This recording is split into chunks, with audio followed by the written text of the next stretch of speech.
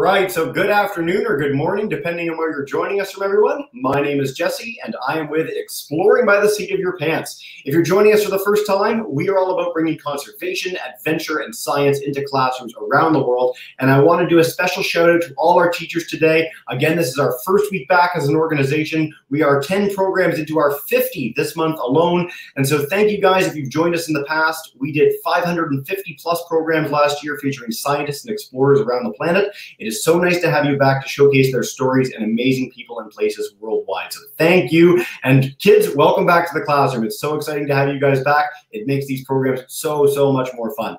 Now today we are beginning our first program in a Gairdner Awards series. Now we've been partnering with them for over a year now. The Gairdner Awards celebrate and showcase some of the best people in biomedical and health research on the planet. People that go on to win Nobel Prizes, people who are at the cutting edge of their field. And so it's a real thrill today to have a lot of grade 8s, high schoolers here today to learn from one of the top scientists we have on the broadcast, and that is Dr. Barrangou. So he is at North Carolina State University, where he works as a food scientist, in particular around CRISPR as a technology. So if you haven't heard of CRISPR, you'll be blown away by the end of this broadcast. If you have, it is one of the most unique and amazing tools and techniques that we have in science nowadays. This is something that did not exist when I was a kid. It's in the last decade or less, and is the most powerful genetic technology we have ever had to reshape life on Earth and reshape all sorts of cool things. So from a food science perspective, we're going to get a chance to hear about that today. Again, this is part of our Gairdner Award series. Do check out their website when you're done this broadcast. And without further ado, I'm going to turn it over to Dr. Barrangou. Thank you so much for joining us today, man. Great. Thank you, Jesse. And indeed, good afternoon, good morning to everyone here. I'm excited to be here. And as Jesse mentioned, CRISPR, if you haven't heard of it yet, now is a good day to do it. If you haven't used it yet, hopefully in your classroom, you won't just hear about it, maybe even play with it and tinker with it and explore with it. We're going to explore by the seat of our pants today. And as mentioned, there may be no more compelling, no more timely, no more amazing, no more disruptive, no more controversial technology on planet Earth right now than CRISPR. What I'm going to do today is introduce you to CRISPR, talk a little bit about genome editing, because we can alter the genomes of virtually any species you can think of on planet Earth, and talk a little bit about food science, because I'm a food scientist, and some of the products that will come to the market will really impact us from a food science standpoint. And again, I'm thankful for the Canada Gairdner Awards to give us a chance to do it and connect today. So I'm going to talk for about 30 minutes to make sure we have enough time for questions from all of you. I'm a scientist. I hope, and I'm actually confident that some of you will become scientists in due time. You may even be scientists already, unbeknownst to you. And what we do as scientific innovators is turn science occasionally into technology, CRISPR science to CRISPR tech. And then hopefully that technology can be useful enough to be applied. We're going to use CRISPR technology to do genome editing. And then hopefully those applications will eventually lead to some actual products that are useful and valuable, whether you're a patient, a consumer, a customer, an investor, or a high schooler or middle schooler. And now more than ever, it's very important to understand that science is great, technology is great, but unless there's acceptance by regulators and or acceptance by the public, science can only go so far. And this is why academics like me and industry people like my former life and governmental agencies and society and media and educators and students all are part of that amazing puzzle, and we all need to really fit in together. So a few quick things you need to know about CRISPR, and don't worry too much about the data. I'm going to articulate everything you need to know and understand. As Jesse mentioned, in the last 9 years, CRISPR has revolutionized the world. This is a technology that's been disseminated right now to 200,000 labs across the globe in over 100 countries, including, of course, the US, Canada as the top 10 countries. And there's about 50,000 authors from 4,500 different groups that have published at least one paper on the topic. And as a matter of fact, not only is CRISPR disseminated across the globe, it's democratized in many ways, but the top 10 countries are as follows. NAFTA, right? The US is there, Canada is there. And then, of course, China is catching up. Ironically enough, we go as far as Japan and as far as Australia in the top 10, and 5 of those top 10 countries are in Europe. So most countries are players, and most countries who aspire to be technical leaders in the space are actually a top 10 player in the space. And there's many things you can do with CRISPR. The bottom line is that about 95% of all CRISPR scientists, all CRISPR papers, all CRISPR applications are focused on human health. But there's a lot more that we can do with CRISPR than human health. So make sure your volumes are up. I'm going to play a 2-minute video for you to show you where we are right now with CRISPR technologies. Mother Nature gave us something that's richer than our imagination. We saw a very peculiar pattern. Never seen anything like this before. I remember him saying, remember this word, CRISPR. You can actually use CRISPR to change DNA. David's doctor told me, just hold on, there's something coming. We've never had the ability to change the fundamental chemical nature of who we are, and now we do. And what do we do with that?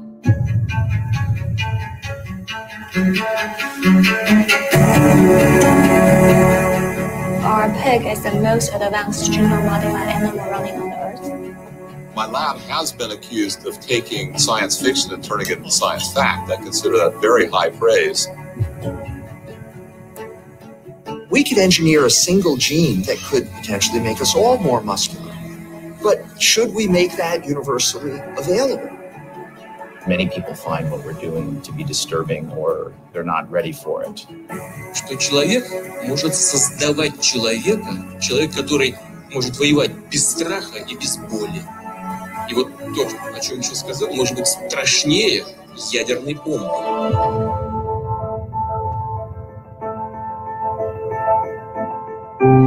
Should we really be manipulating the heredity of future generations given our lack of knowledge about so many things? I don't know where you draw the line between not having albinism and deciding your kid needs to be an extra foot taller so they can be a good oarsman and go to Yale. Where is that line? Who's going to draw that? Anything that would stop my child from suffering, I'm for. You know, draw this ethical line wherever you want, but don't draw it in front of my disease. Humans are very good at inventing things, but they're very, very bad at working out what the implications are. The balance of nature is built of a series of interrelationships between living things and between living things and their environment.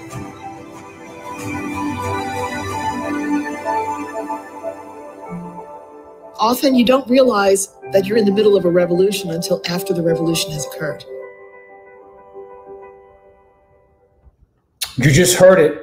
Often you don't realize you're in the middle of revolution until after the revolution has occurred. And because you're here today and you just watched this, you should actually go on Netflix and watch Human Nature, obviously. Very educational, very interesting, very thought-provoking. We are witnessing in real time a revolution. And it's a technological revolution. So the science of CRISPR, I'm not going to go too much into. What CRISPR is an adaptive immune system in bacteria that kind of works like a phone.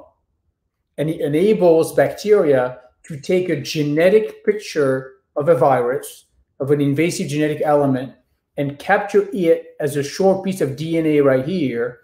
And then it can control F in the subsequent case of an infection, find it, cleave it, and protect itself against it. It's a series of genetic pictures of all the bad decisions that a bacterium has made.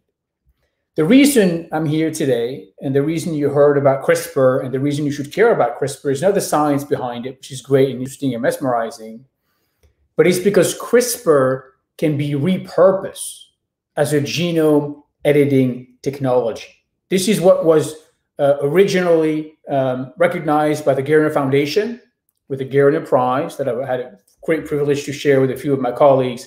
And this is what was recognized last year by the Nobel Prize for Chemistry for Jennifer Doudna for her work of repurposing CRISPR-Cas immune systems and developing genome editing technology. So two-step process, like a molecular scissor, molecular scalpel. We have the ability to use CRISPR to target DNA precisely and cut DNA at a predictable location. So think of the genome as a series of A, T, C's, and G's that equates to the complete works of Sir William Shakespeare.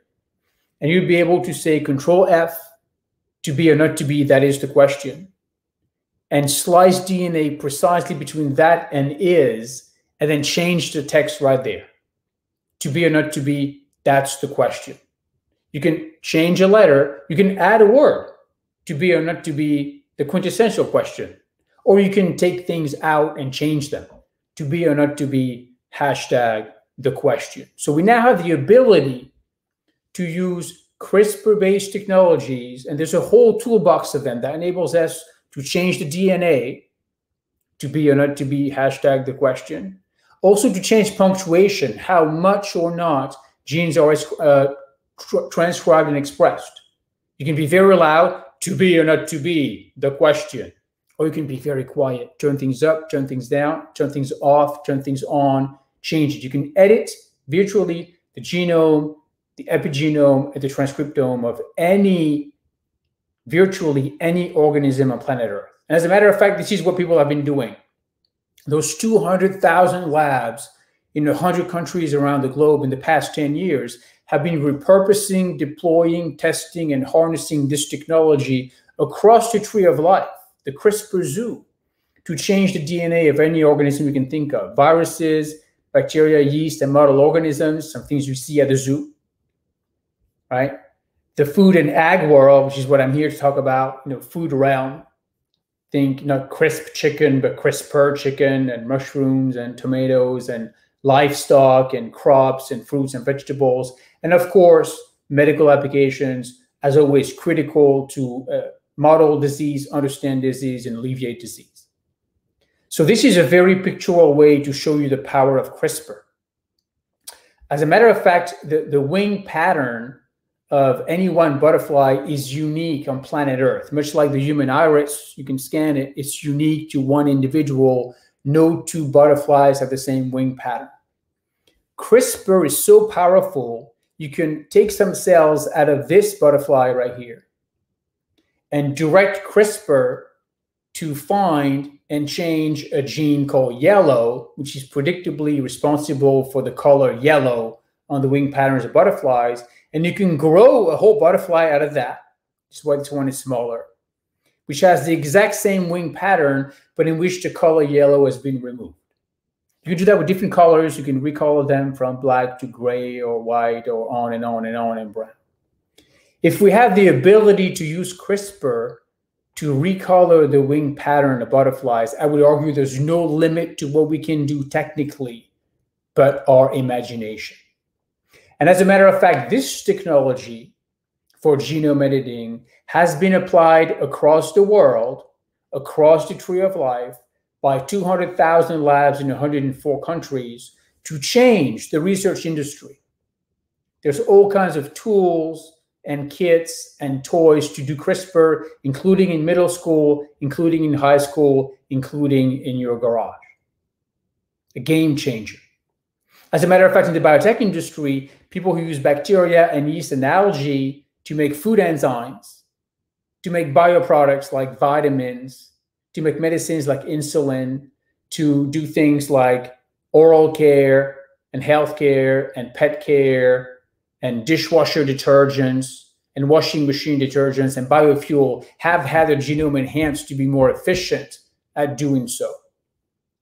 Of course, in medicine, there's no limitation virtually to what we can pursue with CRISPR. Not quite do yet, but pursue gene therapies, antivirals, infectious disease, antimicrobial, cell therapies, immunotherapies, on and on and on and on. Diagnostics, big time right now. But today I'll talk a little bit about agriculture. We have the ability to use genome editing to breed next generation crops, to breed next generation livestock, to breed and engineer next generation bacteria we use in food fermentations. You can breed the forest.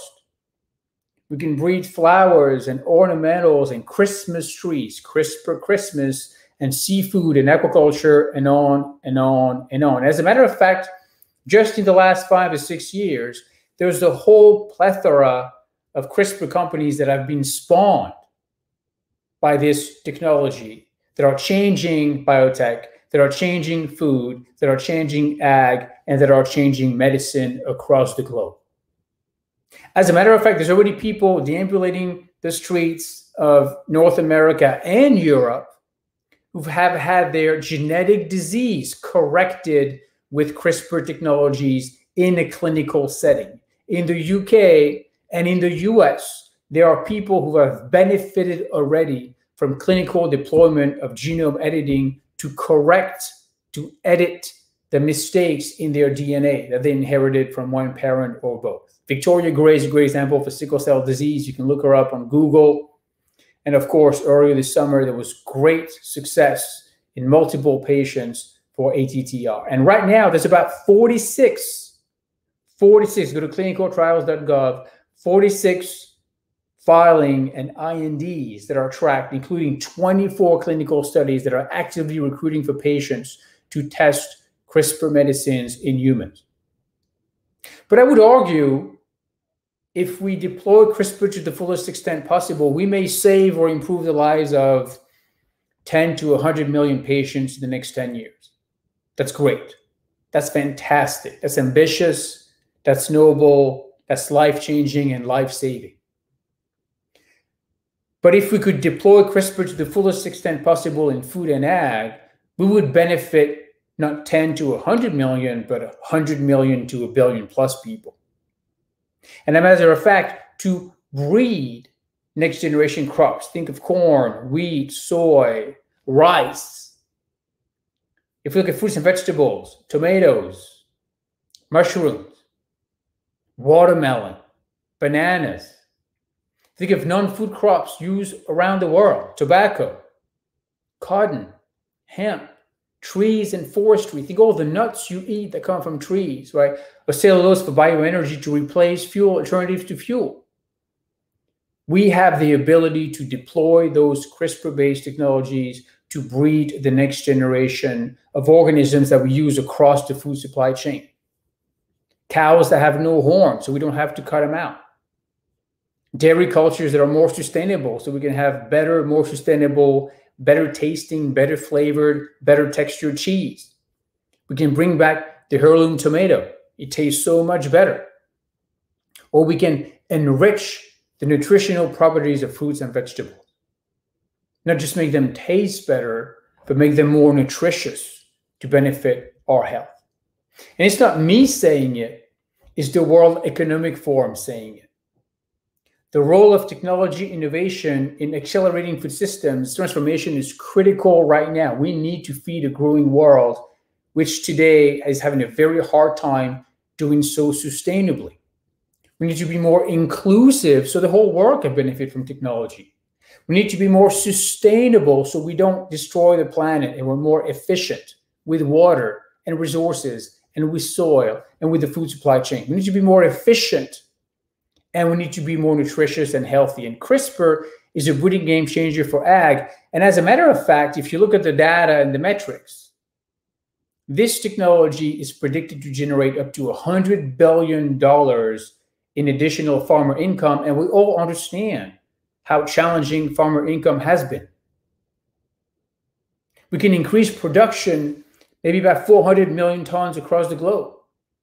We can reduce micronutrients deficiency by up to $100 million. And as a matter of fact, the World Economic Forum predicts that up to 15% of all farms in the world, that's 100 million farms, will plant, predictably, a CRISPR gene-edited seed in the next 9 years. Technically, in the next 8 years and 3 months. And we're going to change the world by doing so. We're going to improve the efficiency, the safety, the nutritional value, and the sustainability of the ag enterprise.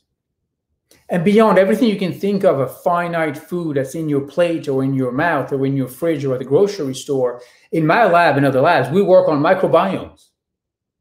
And we work on improving, engineering, selecting, screening, and optimizing all the bacteria that live on, in, or around us.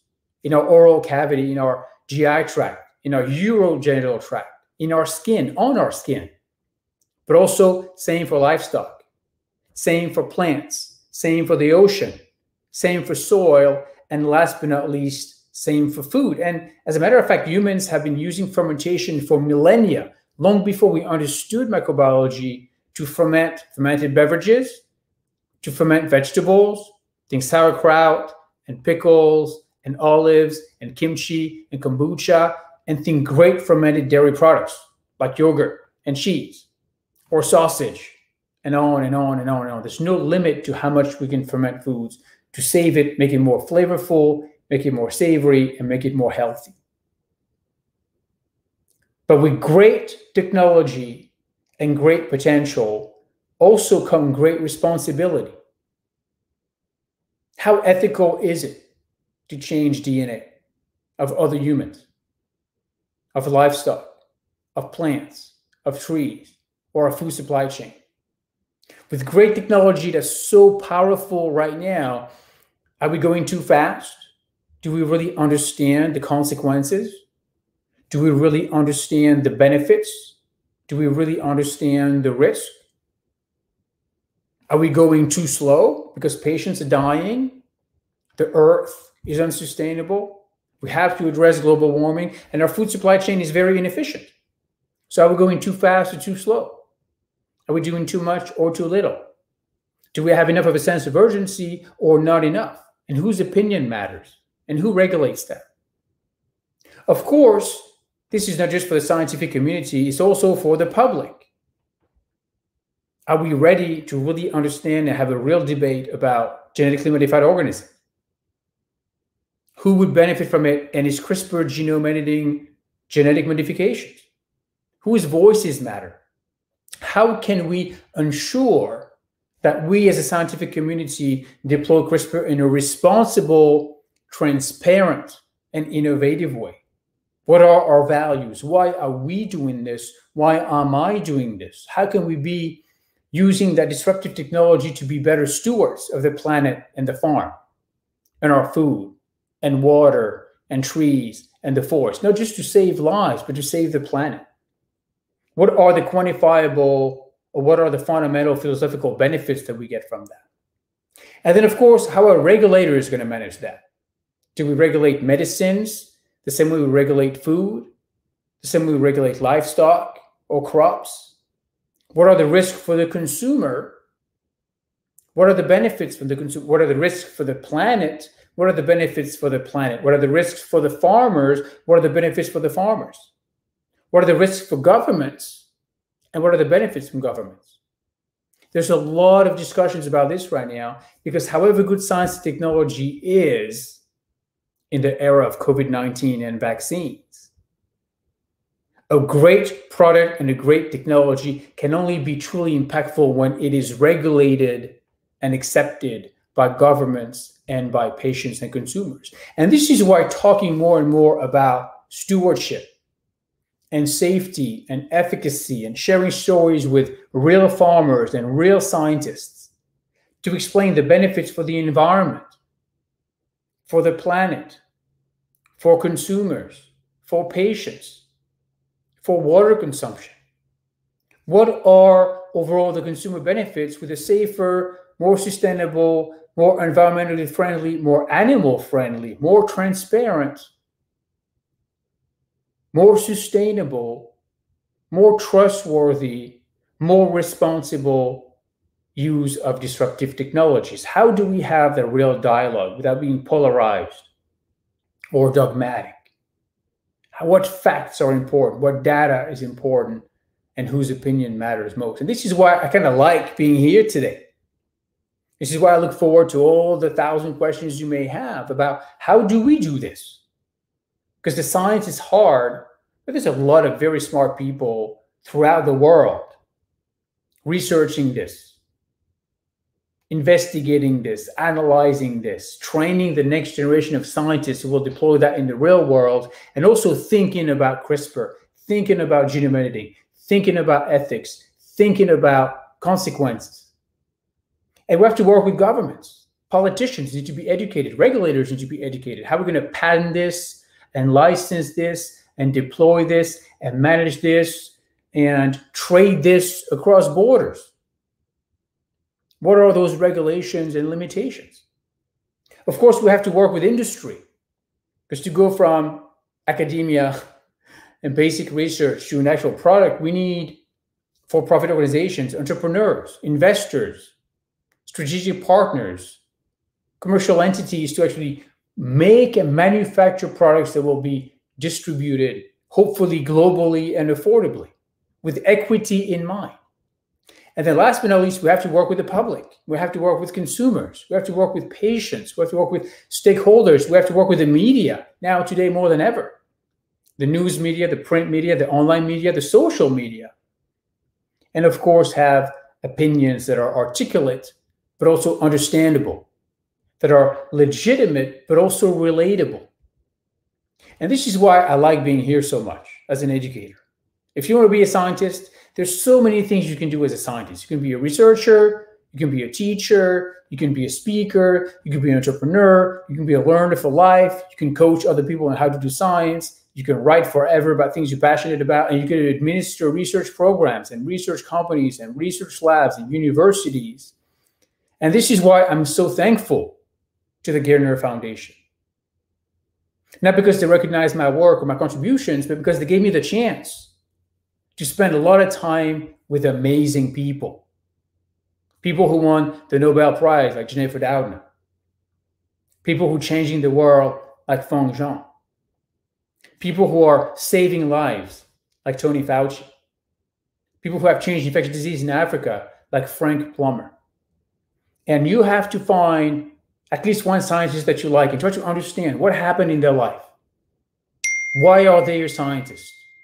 Why do they like? What are they passionate about? What do they care about? What motivates them? What are they dedicating their life to changing the world and advance science to benefit the rest of the world? Jennifer Doudna's story is fantastic. Read Walter Isaacson's The Code Breaker. Tony Fauci in 2016 was already a famous scientist. Now he's a famous and infamous public figure as well. But science is what motivates him. He's an amazing scientist who has developed therapies that have saved tens of millions of lives. And we have to remember people like Frank Plummer, other scientists who are maybe passed away and gone, but that dedicated their lives to changing the world, to saving people, right? Impacting and benefiting society. Very hard to do in this era of scientific skepticism. And that's why I'm thankful to be here.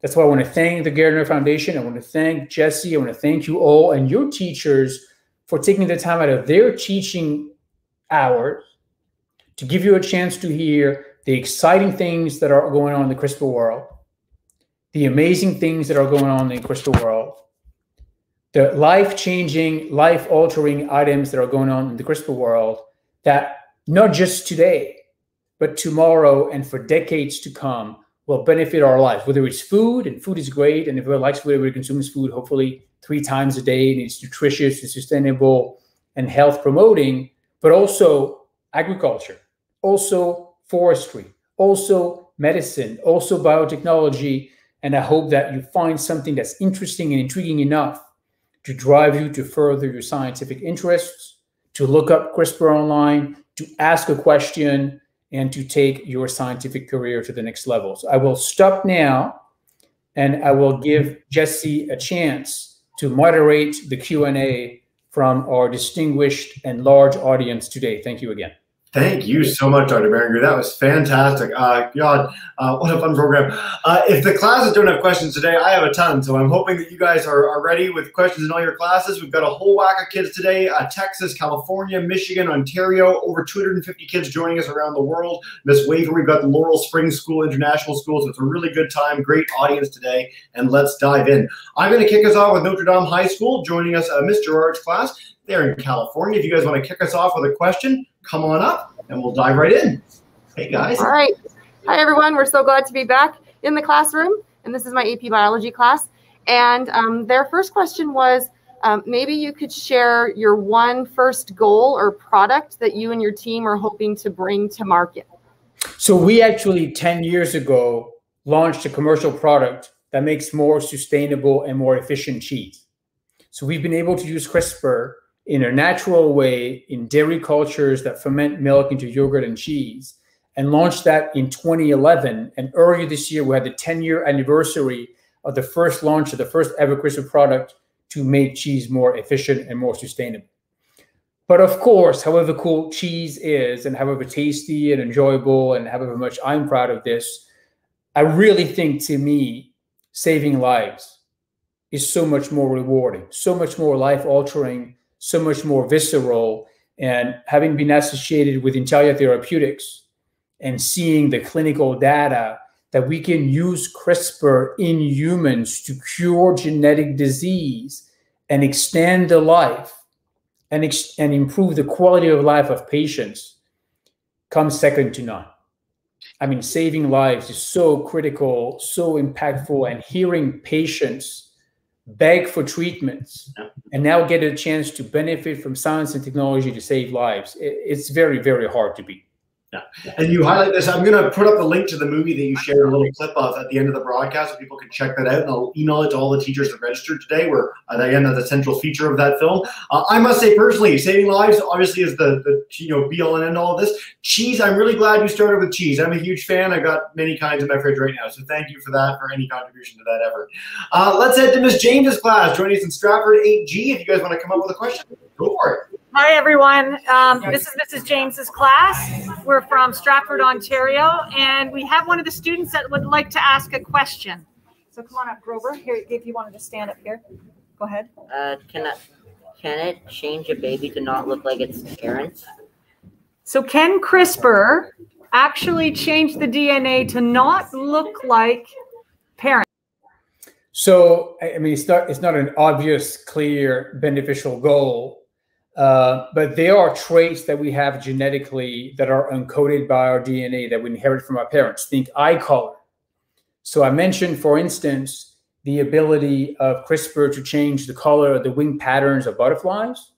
You could think that we could use DNA to change, right, the color encoded in the retina that you have, so you have a different eye color that you don't inherit from your parents. That being said, though, given how hard it is, how expensive it is, and how clinically and medically relevant it is, right now, most people are really focusing on curing disease, not designing babies or children to change who they are or what they look like or what they do or how much they look like their parents or not. So technically, yes, there's no limit to what you can do with CRISPR.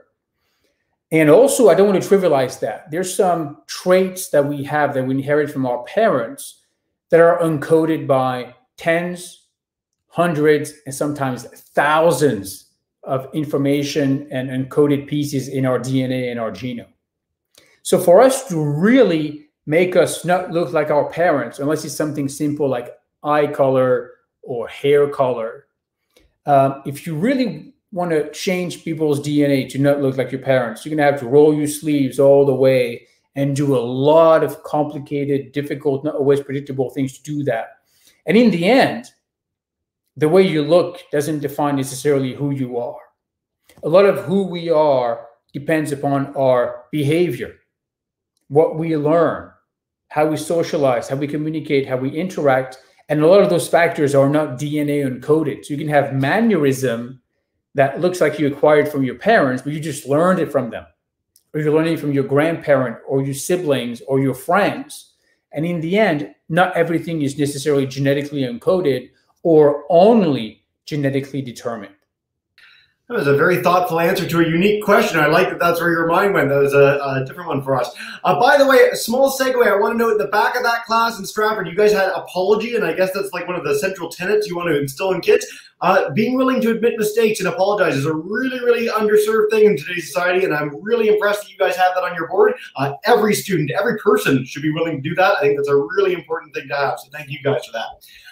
Miss Wafer joining us with Laurel Spring School. Again, it's so nice to have teachers back for the first time. This is our first week back. Miss Wafer, come on in and share on behalf of all your students everywhere. Just demute that mic and you're good to go. Awesome. Well, thank you so much. I have a group of students on my second screen. We're a virtual school. And so I have questions coming in from Israel, California, Seattle, Richmond, Virginia. But I wanted to ask this question from Sam, who's an 11th grade student in Washington, D.C. He's read your paper with Dr. Dowda, and he has a question wondering what makes the Cas9 sequence more popular than other gene sequences in the CRISPR family. Ooh, excellent question. So Cas9 is the most popular, the favorite, the hot molecular machine. It's not the only one. There's others that are great. But what Cas9 does in terms of how efficient it is, how programmable it is, how safe it is, how big, it's actually small enough to put and deliver more easily, is unmatched at this point in time. And think of it as multiple, because it's a molecular scalpel, think about it as multiple slicing devices you have in your kitchen. Different knives, a blender, an axe or a chainsaw, or some kind of like whacking sword. There's all kinds of CRISPR-Cas systems in nature that do all kinds of things to DNA. But CRISPR is that Swiss Army knife that can do many things in general, and Cas9 is the easiest to use, easiest to yield. It's kind of precise, but also it can be heavy duty to some extent. So it's not like you're going to shave with an axe or do surgery with a chainsaw or use a blender necessarily to slice and chop things. It's kind of that utility knife that enables us to be very flexible and very nimble and very efficient and very safe, and doesn't have toxicity. So there's a lot of kind of like, it's a luck of the draw, right? It was one of the first effectors that was characterized in the Cas family, but it remains to date the favorite across the scientific community because it is very nimble, it is very deployable, it is very specific, and it is very efficient, and it makes it super valuable and convenient. Yeah. I'm so glad we highlighted this. And again, you mentioned this at the beginning of your talk, this idea that it began with this investigation of the bacterial immune system. And I want to stress, in all our detailed science talks, one of the things we get all the time is like, why invest in this? Why do basic research? Why spend the money? And there's the most classic example. Everything you talked about in your presentation today, everyone that anyone can explore by looking at CRISPR more generally, began by an investigation on how basically bacteria fight off infections. Like what a bit of science that, I mean, to an outsider, if you were to hear that, why do that? Why bother? And look what it's led to. Look at what the understanding of information theory has led to with our computers that are, of course, everywhere. Everything that we do is based on computers now. So I think that CRISPR is not only an amazing technology in and of itself, but it's a testament to the power of basic research, which I think is one of the things we really like to stress here. So great question, guys. All right, we're ripping through these. We've got time for our 3 more questions from our live classes. Miss Spicer's class, grade 9s. They're joining us today in Brantford, Ontario, right down the road from me. Unmute that mic and come on up, guys. There we go. Can't hear you just yet. Your mic's muted. There you go. Perfect.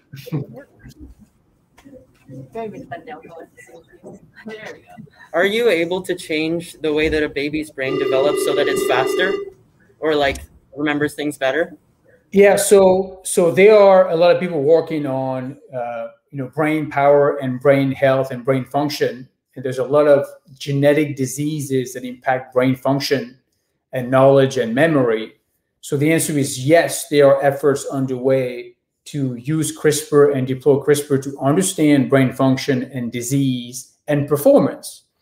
But it's very, very complicated. And oftentimes there's multiple genes. Again, in this case, schizophrenia or memory or data processing or performance or focus or concentration or data acquisition or data reminiscence. So it's kind of not a low-hanging fruit whatsoever. And then furthermore, outside of the conditions themselves, delivering things to the brain is very, very difficult.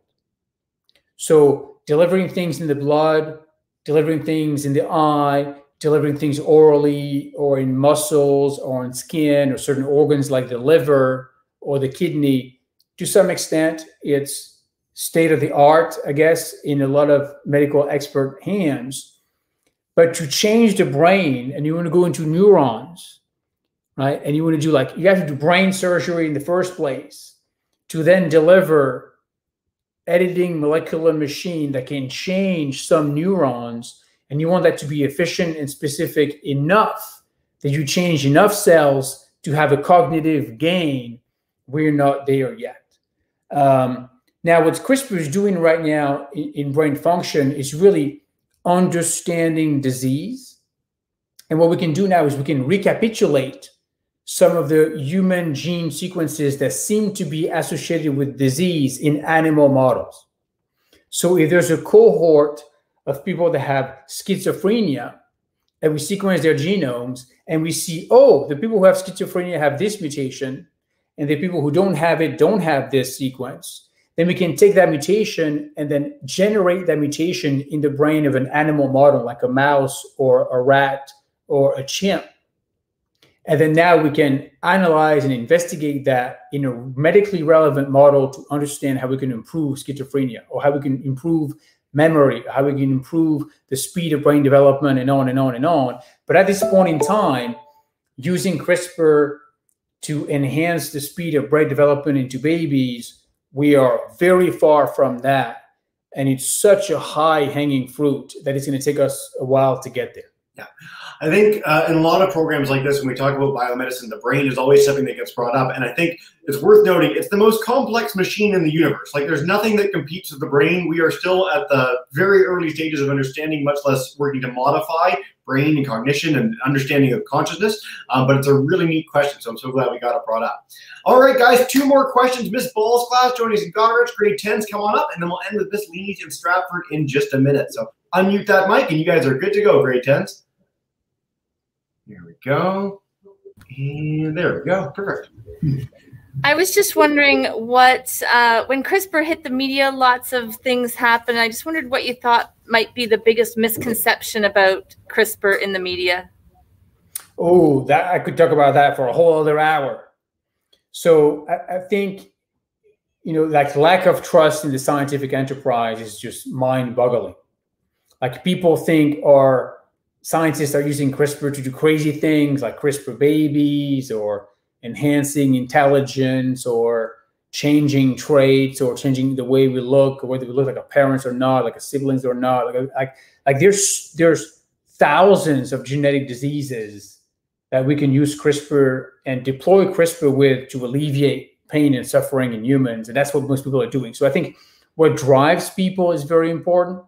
And oftentimes it's misconstrued because people want sensational drama, media-friendly short bits. Oh, those crazy people are trying to revive the woolly mammoth, and it's Jurassic Park and Gattaca. Or those people want to have designer babies, like you're going shopping and you can, you know, snip a few pieces of DNA so you can pick the color of your child and their eye and, you know, what their face looks like and whatnot. And, you know, it's not quite, we're not quite doing that. Another thing is, you know, people always equate DNA manipulating technologies to GMOs. And when we breed food, when we breed livestock, when we breed crops, it's very inefficient and time consuming. And we can actually use CRISPR to accelerate the natural process. And we're not generating transgenic, like when you put a fish gene into a tomato to make it cold resistant.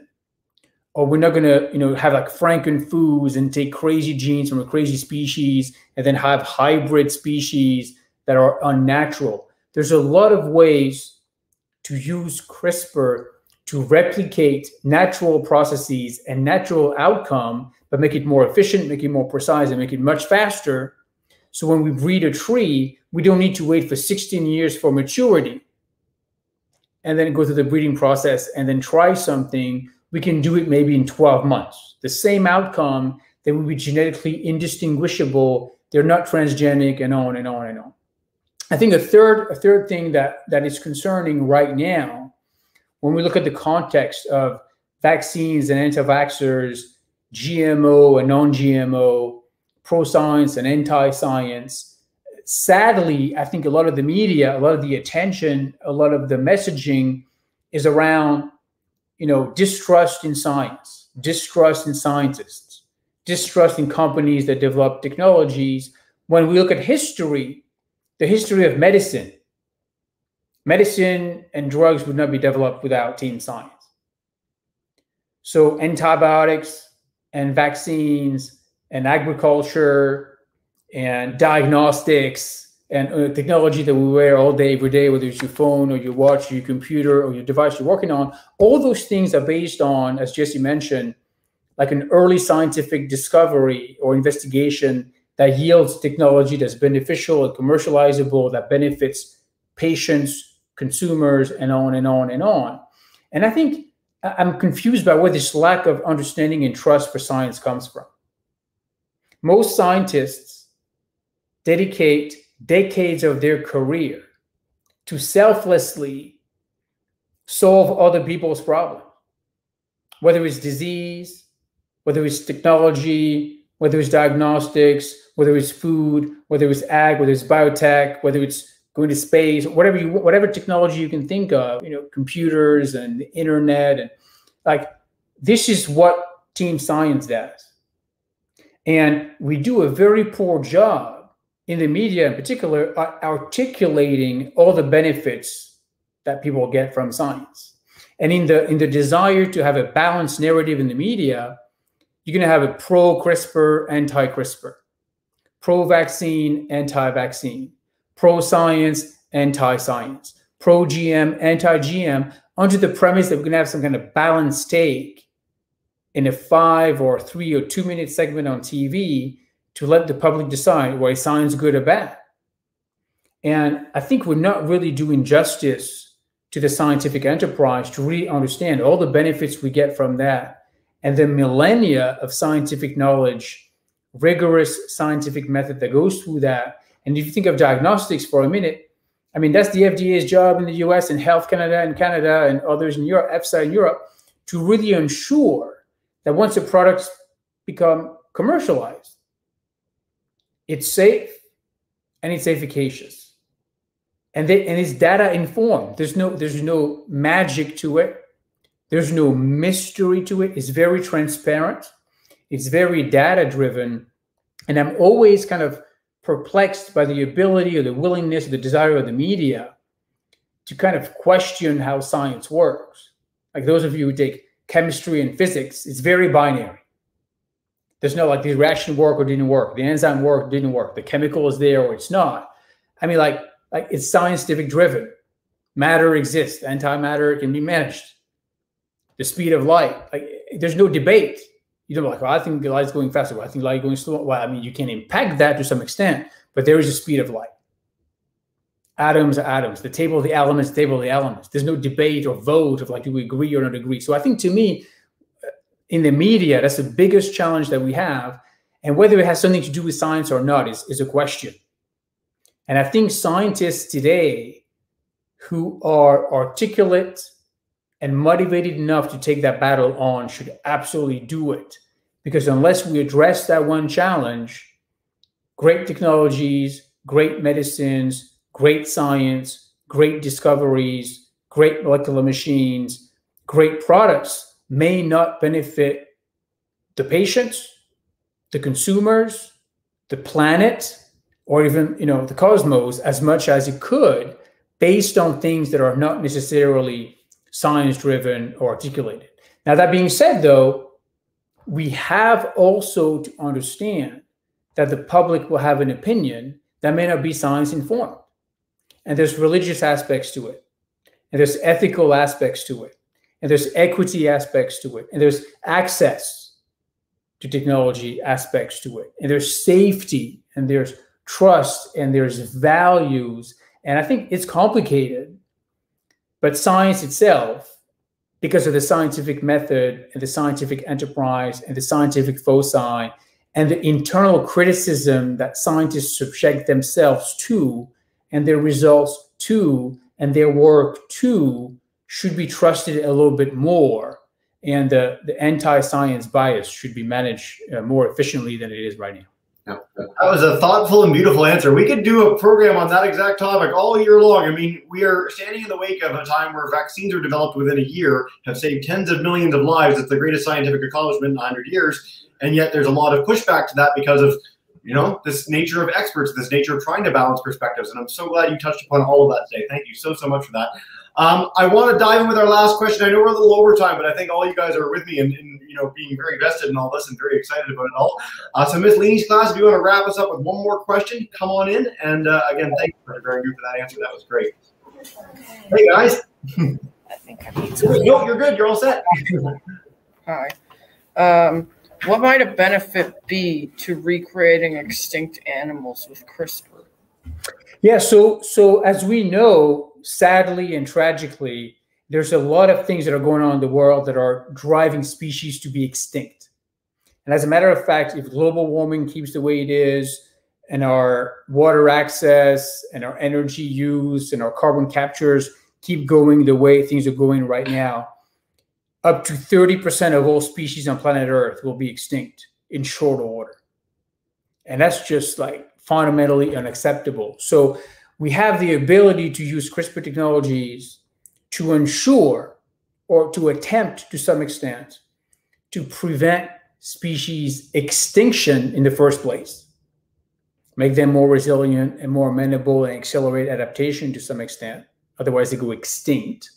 Or we also could deploy those technologies to de-extinct species and maybe bring them back to the world. So think about pandas, right? Maybe we can use CRISPR to breed more pandas or breed pandas more efficiently. Or some species of tigers, or species of or corals that are dying because of pollution in water.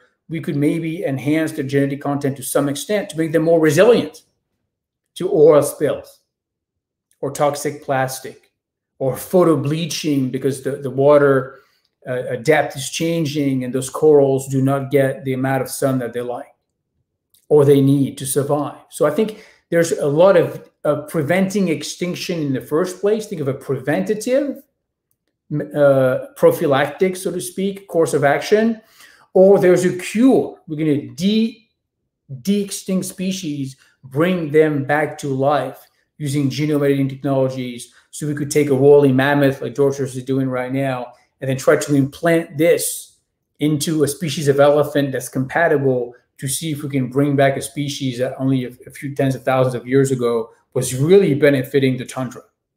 So I think, but don't just think of like mammals and Jurassic Park. Think of fish species and bird species and bacterial and microbial species and coral species and insect species and tree species and food and crop species that we have to really ensure that we keep. So we have the biodiversity that we need, we have the food supply chain that we need, and we have the environmental conditions that we need. Yeah, I'm so glad we got that question. From a conservation angle, I'm glad you mentioned the idea of working with existing species to try and make them more resilient to climate change and other impacts that we are putting on them. So I really appreciate all of this. This has been a really fantastic presentation. Before we bring in all the classes to say a quick goodbye, I want to highlight a few notes for you guys to keep the learning going. One, I know this is a bit unwieldy, but this is Dr. Barrangou's lab. If you guys want to check that out, see more of his work, of course, you can Google him as well. Lots of great stuff there. The book that he mentioned for our older students, if you want to learn more from one of the best biographers in the world, The Codebreaker by Walter Isaacson. Amazing read. Check that out. Everything by Isaacson's awesome. And if you want to see that Human Nature film, so Human Nature on Netflix, there's the full thing. Wonder Collaborative helped produce the film. It's an amazing program. I really encourage all our classes to check it out. Finally, of course, this is a Gairdner Foundation Gairdner Awards program. Check out Gairdner.org to see all their laureates. Again, we highlighted Jennifer Doudna. We highlighted Tony Fauci, some other amazing people alongside Dr. Barrangou that have been lauded by the Gairdner Foundation. And if you want to see two more programs coming up, September 20th and 27th on more amazing biomedical stuff, Dr. Jeff White and Dr. Lewis Kay coming up in just a little bit. I encourage you guys to sign up. They're going to be some really fantastic programs on blood and protein, so some neat stuff. Dr. Barrangou, thank you so much for joining us today. This is a real pleasure. And what I'm going to do is bring in everyone. I'll bring in all our classes and say goodbye. Miss James, Miss Gerard, Miss Spicer, Miss Bull, Miss Leaney, and Miss Waver. Thank you guys for joining us. Have a wonderful rest of the day, everyone.